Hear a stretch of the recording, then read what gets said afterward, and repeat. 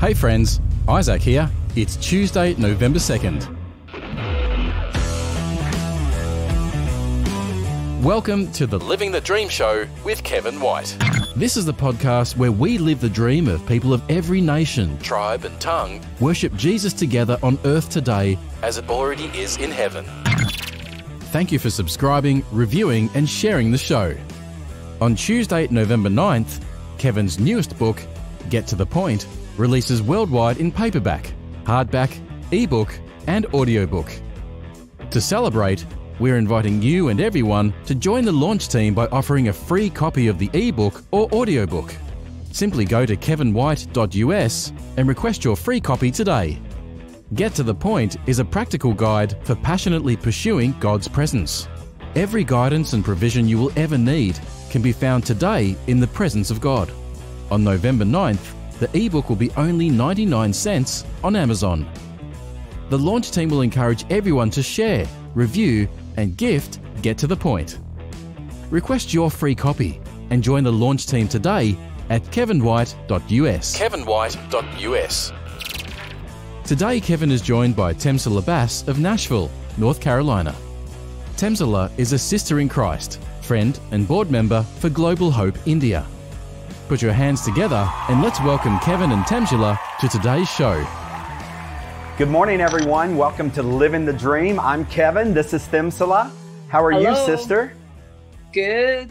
How are you? Doing well. I am so grateful for you as a co-host.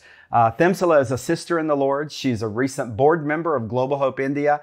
She is from India. I am from the USA. We're both in the USA right now, but as she has well said, our citizenship is in heaven, and so is yours. We welcome you. If you're watching on YouTube, we're actually waving at you. If you're listening wherever podcasts can be heard, we welcome you to the audience, and we want you to know that as living the dream, your citizenship is in heaven as well. If you are alive in Christ Jesus, you don't belong here anymore. You have been transferred, your identity and your citizenship, to heaven. We welcome you if you're listening in Germany, Mexico, Canada, Uganda, India, Philippines, Thailand, Afghanistan, and everywhere in between. We are glad to champion the vision out of Revelation 7, 9 through 12, where every nation, that's India, USA, Philippines, Afghanistan, on and on and on, every nation, tribe, and tongue are worshiping Jesus in heaven for all eternity. And we are in a series of biblical love.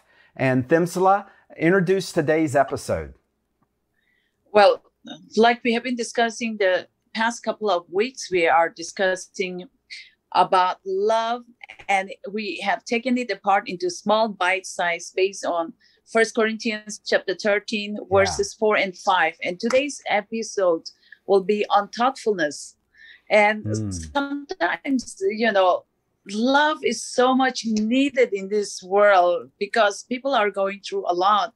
And all of us, in a lot of ways, we are struggling. We are really confused. And the world has confused our mind about love. And it's like the word love that God has in His word has been stolen and misused in so many ways. And so we need to get it right. We need to put this biblical perspective of love in the right perspective. And as God's children and as His followers, as His disciples, we need to be people who are not just talking about it, but putting it into action in our day-to-day living. It's not something that we are announcing it to the world, writing it down, but then how do we practice it in our daily living, whether it's with our children, our family, our spouse, with our neighbors, people in the grocery stores, people in the bus station, or people at the airport,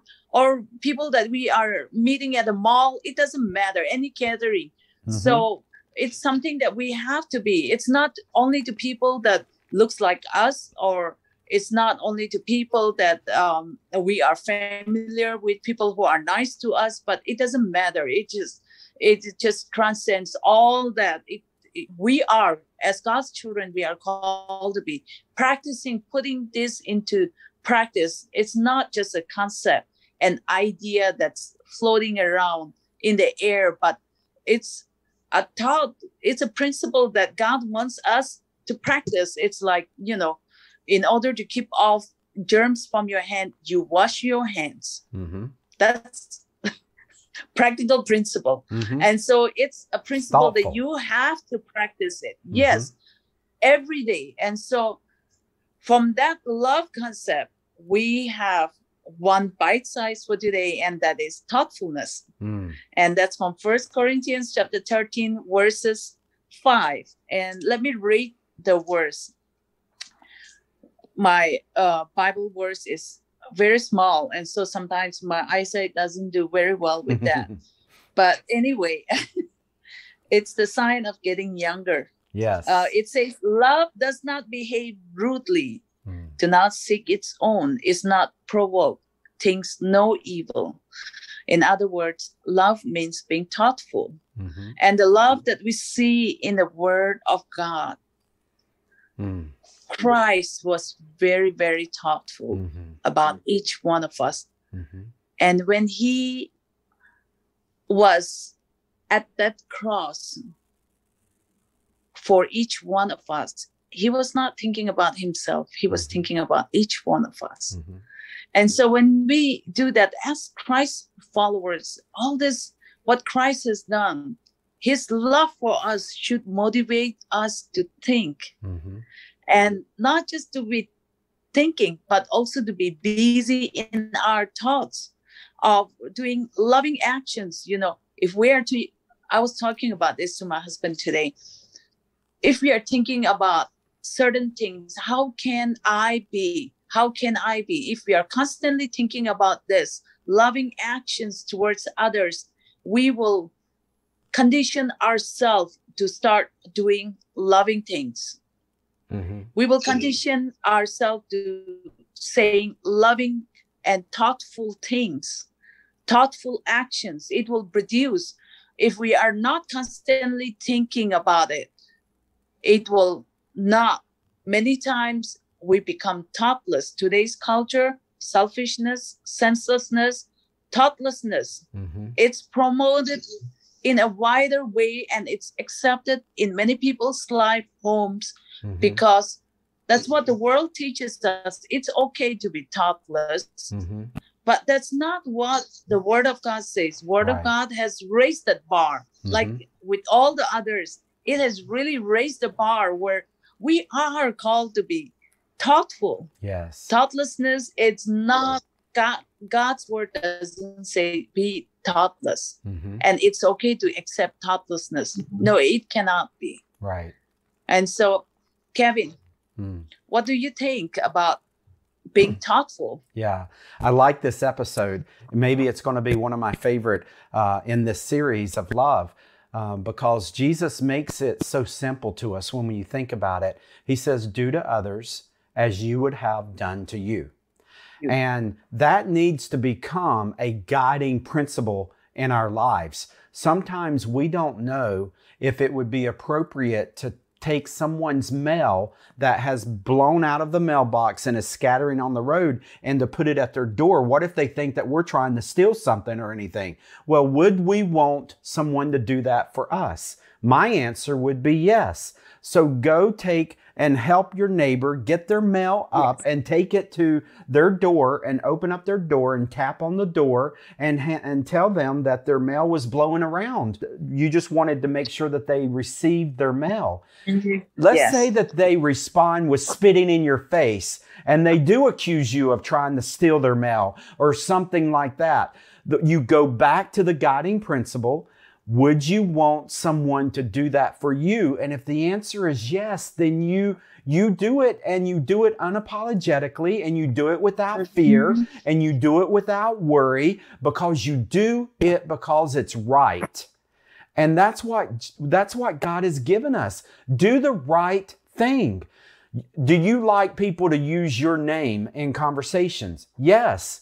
Science has actually proven that to each person, one of the most favorite words is the sound of their own name. And so that is an act of being thoughtful. So if you see someone in a restaurant or a gas station, a market with a name tag on, and you say, Suresh, so Suresh, thank you for serving our table today.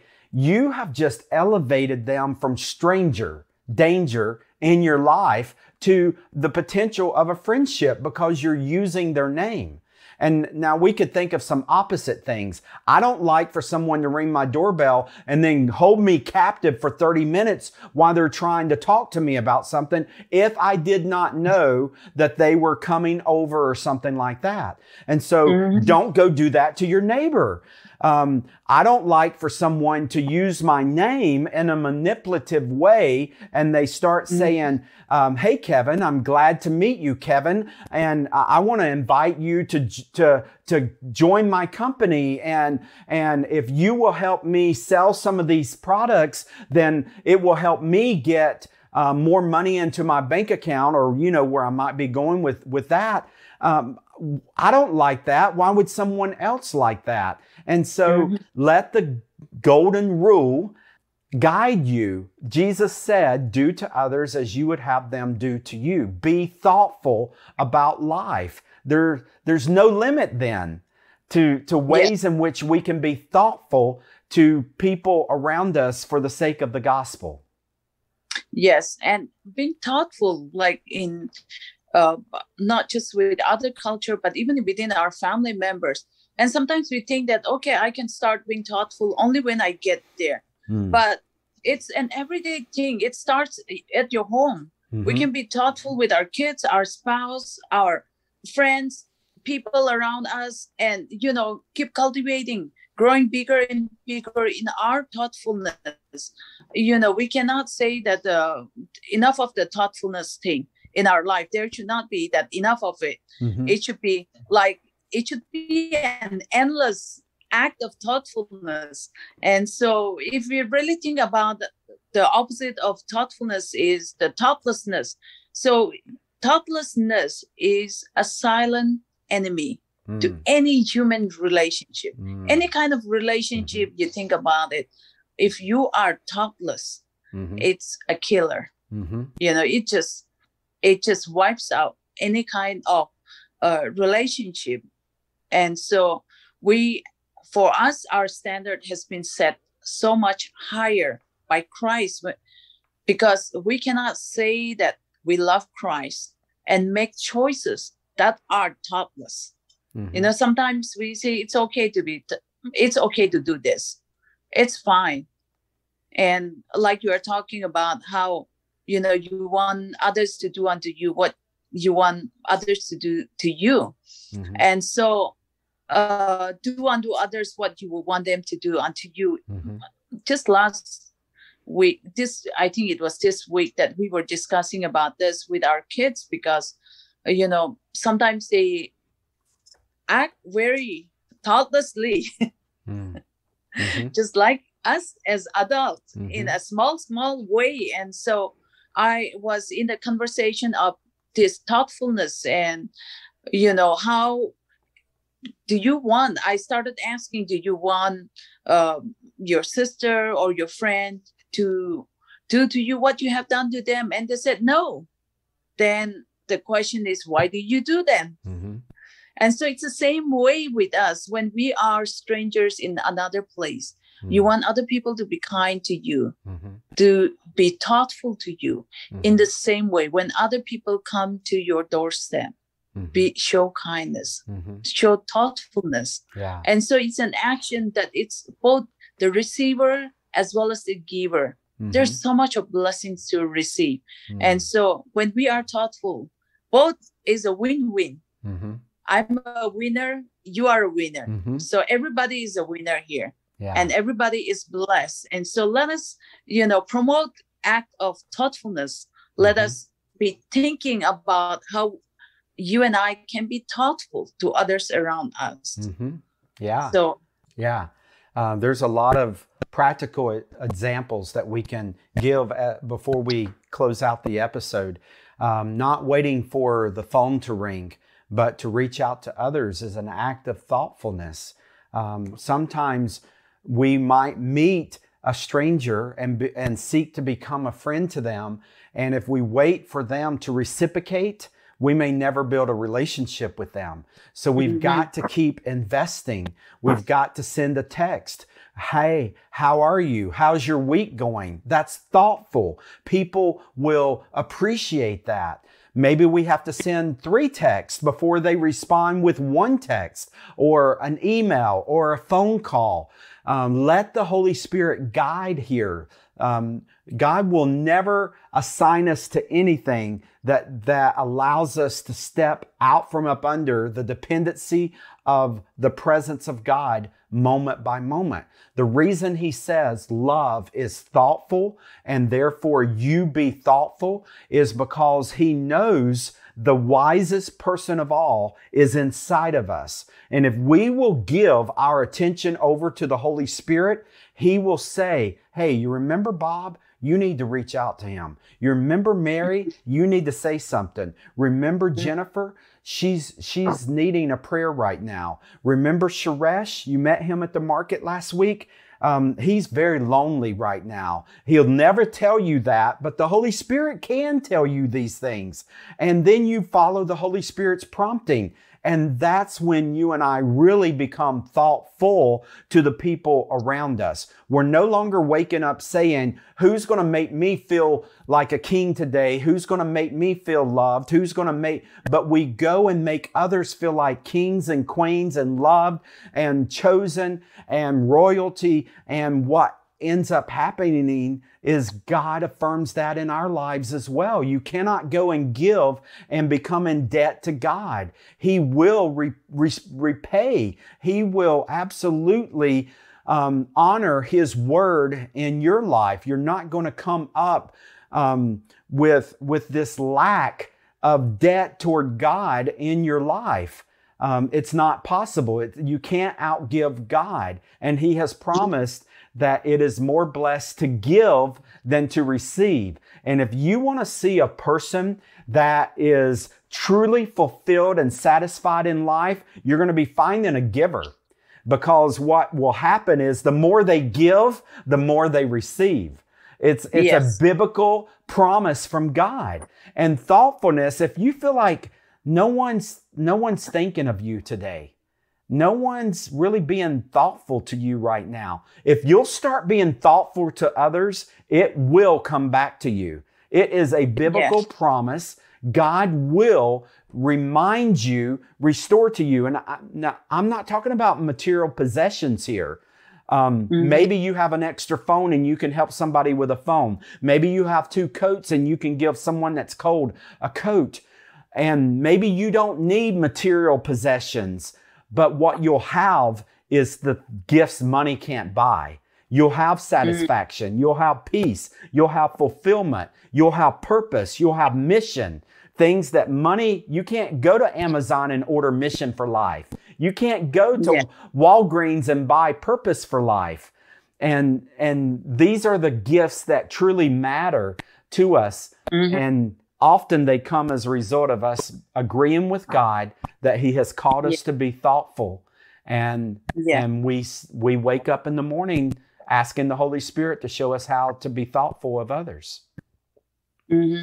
Yeah, and this week I got to hear a story from immigrant about one of our sister in the Lord who, the immigrant was moving to another town, but she was saying that of all the friends that she has met over the years, this particular sister in the Lord stood out because she was there. She was very thoughtful. And that's why, when that immigrant was leaving town, she was able to give that testimony of saying that you were like that light in the midst of the darkness. You were there for me and with your thoughtfulness.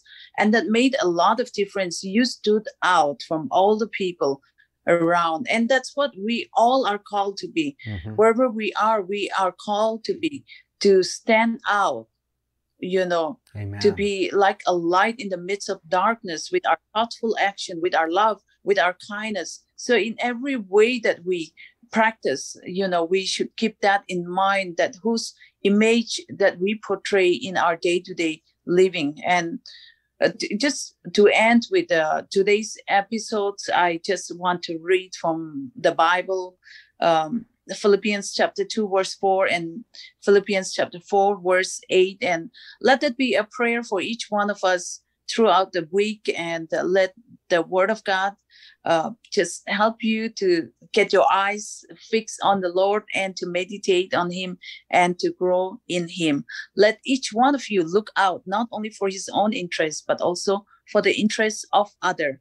Finally, brethren, whatever things are true, whatever things are noble, whatever things are just, whatever things are pure, whatever things are lovely, whatever things are of good report, if there is any virtue and if there is anything praiseworthy, meditate on these things. Amen. Amen. Amen. So go and meditate on that. We'll see you back next week on Living the Dream. God bless you all.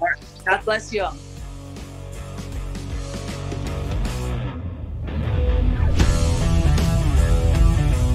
Thank you for listening to the Living the Dream Show with Kevin White. Find the complete archive of all episodes at kevinwhite.us or subscribe for free through your favourite podcast player and never miss an episode. This program is copyright Kevin White International, all rights reserved. Each week we bring you a message of living the dream as people of every nation, tribe and tongue worship Jesus together on earth today, as it already is in heaven. Remembering the gift of God's presence through Jesus Christ is accessible to everyone. Join us again next week for Living the Dream with Kevin White. Living the Dream with Kevin White.